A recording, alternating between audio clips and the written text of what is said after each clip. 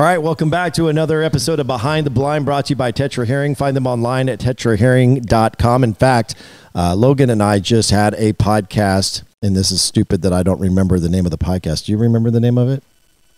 That we did yesterday with Tetra Herring? Tetra Herring podcast. It's not what it's called.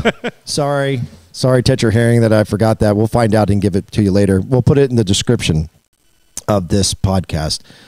So be looking for that. Anyway, Logan and I were on that this week while we were up here in North Dakota. It was a great conversation, so go check that out. Anyway, we're still in North Dakota, and we are 3/4 of the way done with our early Canada goose season up here.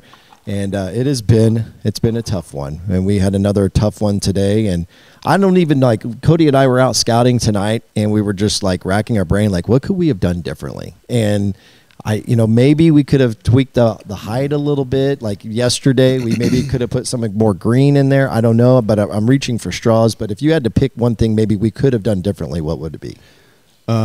Listen to yourself yesterday on the podcast. What did you say?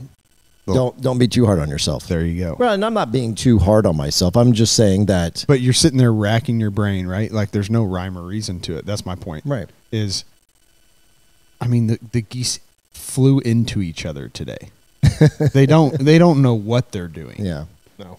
It's just kind of. That's all I'm saying. What I'm saying is you answered everything there needs to be answered yesterday with it. It's early season geese. You can't be too hard on yourself. Mm-hmm. You want to solve the riddle, right? You want to solve the problem, figure out how to do better, and obviously critique what could we have done better there. Right.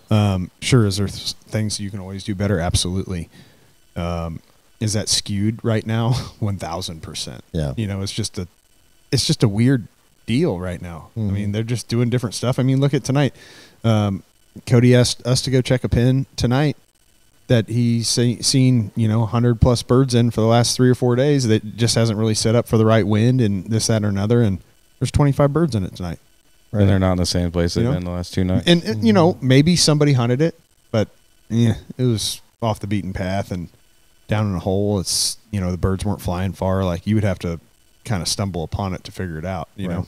Right. So you just never know. It's just keep trying. Hey, we're going back out tomorrow. What do you do? That's it. Anything you want to add to that, Cody? Yeah, it's just been the conditions. Pull your microphone a little closer to you, brother. Sorry. There you go. Yeah, it's just been the conditions. I mean, before you guys got here, sunny, 85 every day for 2 weeks. No wind. And then you get here, fog 2 out of 3 days, big rainstorm, wet in the morning. I mean, they sit until noon when it's wet like that, and they go back. They might not fly that good at night. So we also talked about it a lot last year. Was stable conditions in this early season is a big deal. Oh, yeah. And typically we see a cold front or a some sort of a front or a storm or something that comes in and just kind of makes the birds act finicky. And in reality is 85 is fine if 85 stays 85 consistently for a 10-day span, right? Or 5 days before we're here and 5 days after we're here, it's all consistent throughout. That seems like that's when our best hunting is in the early season, versus if we're stable conditions and then a cold front shows up and then it just puts the birds in a whack and they kind of switch fields. The other thing too is those farmers are back in the fields today cutting already, which I thought it would prolong a little bit. I thought it would be too wet for the next couple of days. Well, now that those other fields are getting pulled off, birds are moving to those fields. They're literally following the combines around, trying to get in there as fast as they possibly can. Yeah, we actually saw somebody combining tonight. We got excited and drove over there real quick just to see if there might be any activity. Yep. We've seen them birds going into that cut sorghum field. Well, yeah, I mean, those birds that are flying 1 mile, 2, 3 miles to go feed, if there's a field that's getting cut, right off the, closer their roost, obviously they're not flying that far if they don't have to. Yeah, they don't have any reason to. Yep. Yeah. By the way, who's your special guest? This is Benny. Benny. Yeah. Benny and the Jets. Oh, no. Well, he's been walking around singing an Elton John. We got Jet, too. Come on, bring Jet on out. Come on in. Bring him in. I'll take Jet. Hi, Kylie. Yeah. There's Jet. Hey, bud. There we go. Benny and the Jet. Oh. What's that He does not like you. He does not like He you. wants What's out. what's that duck dog on Instagram? You think you can be that, Jet? you think you can get duck? I think Benny could. Yeah, Jet doesn't like me. I think Benny could do it. So we were out scouting tonight. It was another tough scout. We had 3 different trucks out running around, maybe even 3 trucks, right? Yeah. And so you guys really had kind of struck out. Huh? We went and checked the field that we've seen, the last 3 or 4 nights that had 100 birds in it, so to speak, and there was maybe 25. We went and checked the field we hunted the first day, which there was 75 back in it, but they're on the far north fence line. The roost is on the other side of the north fence line. We got a south wind tomorrow. Mm-hmm. Just no way that's going to work. And then we checked a couple other spots that we've been seeing, 20, 30 birds at, just to check back. And yeah, I mean, nothing really to shake a stick at, anything that you're like, oh, this is something we need to take a serious look at. We didn't really have any of that tonight. Right. The ducks didn't even really fly tonight. Yeah, few and far between with those. The field that we found that we're probably going to hunt tomorrow the ducks were flying too, but other than that, we didn't see many. Yeah. Probably just south of 100 birds that we saw in there tonight, like maybe 80, 85, something like that. Right. They were really spread out, unfortunately, but that's not uncommon for this time of year. But we do have a pretty good hide. So it looks like they're coming from a couple different locations. So they're kind of like that. I don't know. I'm going to go into it optimistic. It's our final day. And so all you can do is go in there with a positive attitude and do your best, right? I mean, yeah, we've covered the miles. Mm-hmm. I mean, we've driven all over the place. We've put ourselves in the position to be successful. It just unfortunately hasn't worked that way. I mean, there's just nothing really. There's nothing else that we could have done really that much differently to change our success. Sure. We can't take the cameras away. Right. Sometimes it just doesn't work out. Yep. That's right. So when it doesn't work out, you get on the boat and you go walleye fishing. And we did that the last couple of days. Well, you guys did. I didn't go. But how did that turn out? Not bad. Slower, obviously. This front kind of jacked the fish up as well. It seems like every time we go out, Joe can catch a northern, literally the first cast in the first 10 seconds that we're fishing. And then we don't catch anything for a little while longer. But we boxed 4 nice walleye today. Cleaned those. Nice. So we got some fish to take home. Right on. But yeah, it was fun. I mean, we went exploring. We went a little pre-fishing for Cody, just kind of looking for some new stuff, and covered some water. Cody likes to cover water, so we covered a lot of water. Good. Just like we covered a lot of ground. What were we doing for bait today? Oh, just a simple night crawler. Okay. No bobbers. Couple bobbers and night crawlers. And I guess you were drifting.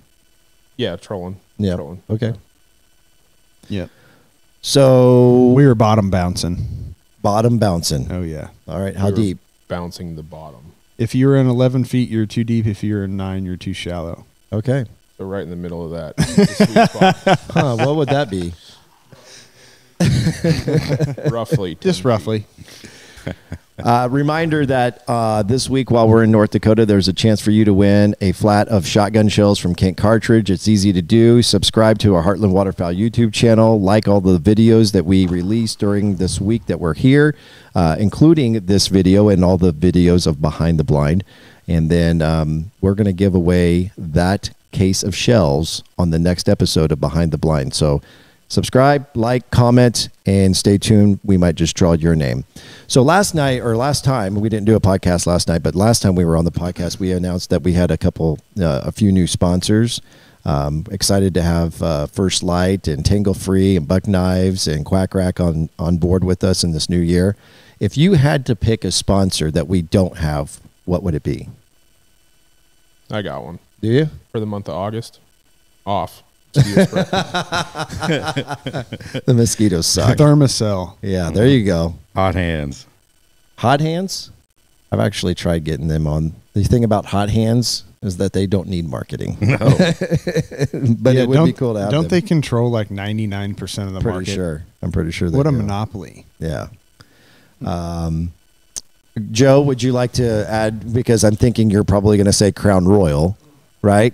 Joe Yeah. would love to have Crown Royal as a sponsor. So Crown Royal, if you're watching, there's a great opportunity for you to get lots of integration on the Behind the Blind podcast when Joe Palumbo is sitting in. Hey, you could say Copenhagen, but he quit. He's a year. All right. He's treating himself to a Bahamas bone fishing tour. What's between the old cheek and Trip. gum now? Oh, there's your standard on or Zen pouches. Okay, so On or Zen, Heartland Waterfowl might be interested in talking to you. What do they call those? Fluffy lip pillows? Yeah. Just a little. Little lip pillow. Maybe solo cup. You guys use a lot of those. That would be different. Solo Club would probably. That's like size iced tea, you know. It's always in the same cup. Like you'd be in the blind drinking your coffee out of Yeah. a solo cup. There you go. I'm trying to think of one that I would really want. We talked about actually I got it. A really good all-terrain tire company. I could really use a good all-terrain tire. I don't know which one that would be. I have Coopers on right now. I like Loves or Flying J. I thought Like a about tr- that's like what a I was truck getting ready to stop? say. Yeah, Casey's. yeah. Mhm. Casey's, yeah. Can't go wrong with Casey's Their Pizza. the breakfast pizza is where it's Mhm. Anybody who sells diesel, good enough. at. Yeah. The co-op. Yeah. We can get a co-op to sponsor us. The co-op? Yeah. Just the local co-op. Oh, the local co-op. Okay. Just So every whatever time you go out co-op of town, we're by. You just got to go. Now I got to Google. Is there a co-op in town? Hey, can we get some red diesel, please? If you are watching this and you think you have a suggestion on who should be a sponsor that is not a sponsor, you should comment on this video to give us some suggestions, because maybe you have an idea of something that we're not thinking of. I'm trying to think. We've talked about this all the time, but I don't know now that I'm actually sitting here talking about it. I feel like I'm missing something. I mean, you guys have so many good sponsors already. We It's hard do. hard We to really do. think of more. You gotta think outside the box, like outside of hunting. What beer would you want if we were to get a beer one? Keystone Light. Keystone Light. He jumped on that one because he resided from drinking any transgender beers. Yeah. We'll just leave it at that. Modelo. I like Modelo. Okay, yeah, I do too. Nate, I don't know. I don't drink beer anymore, so it's so what do you drink? just whiskey. Okay, so do you have a favorite? But anything Buffalo Trace. Okay, all right. Buffalo Trace, are you listening? Anyway, so I don't know. It's really late. It's about 10:30. We're dragging. It's been early mornings and late nights, but we would love for you to engage with these videos. Know we got another video that is coming tomorrow, and we'd love for you to subscribe, like, and comment so we can give you a chance to win the case of shotgun shells. And is there anything else that I'm missing before we wrap this up? Yes, I got one. What is that? Taxidermy sponsor. Ooh, that's a really good one. Yep, I like that one. Viagra. Oh, taxidermy to Viagra. We're doing something here. from? So Dakota Thurn would like a Viagra sponsor. The youngest guy needs a Viagra sponsor. What's the? Well, you want to clarify? No, I'm just looking out for you guys. You guys are my homies. All right, on that note, that's going to wrap up this episode of Behind the Blind, brought to you by Tetra Hearing. Find them online at tetrahearing.com. Thank you guys so much for watching. Not only can you find this episode of Behind the Blind on YouTube, you can find it on all your favorite podcast platforms like Apple and Spotify and so many others. Have a great time. What a way to end it. Done. Who was the baseball player that was sponsored by Viagra? I have no idea. Yes, come on.